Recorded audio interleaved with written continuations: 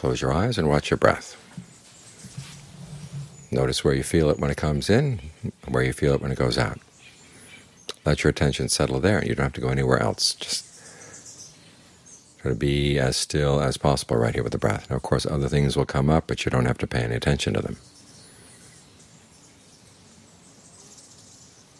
Keep your focus right here.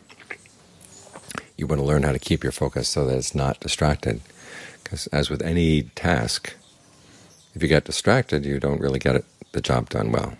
Here we want to watch the mind clearly, continually. That's the only way you're going to learn about it. We've listened to Dharma talks, we've read what the Buddha had to teach, but you actually have to see it in action to see, oh yes, when the mind does this, it actually causes suffering. When it does that, it puts an end to the suffering. You have to see this happen for it really to reach the heart, because that's what all the practices of merit are all about. We practice generosity as a way of training the heart. So it really does reach the heart, the fact that your happiness doesn't have to depend on taking things all the time, that it can depend, and in fact it gets a lot nicer when it's based on giving.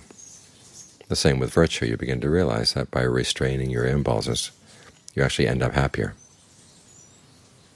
And other people are happier too. This is the kind of happiness we want. That's something that's spread around.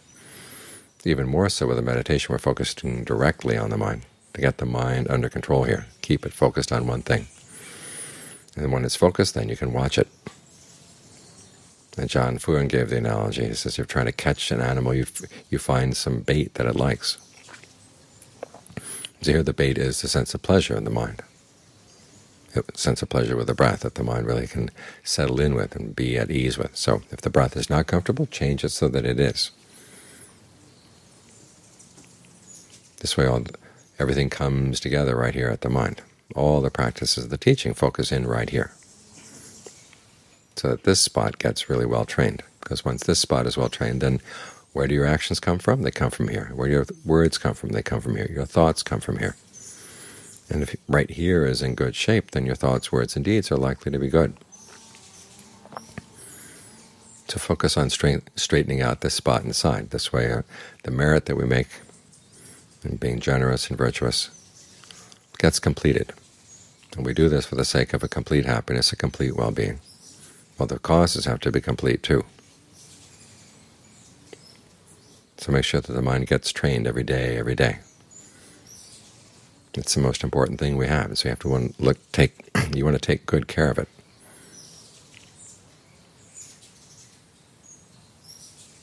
We brush our teeth every day. We wash the body every day. We make sure that we straighten out our mind every day too. Because if something goes wrong with the mind, okay, then we're really bad shape.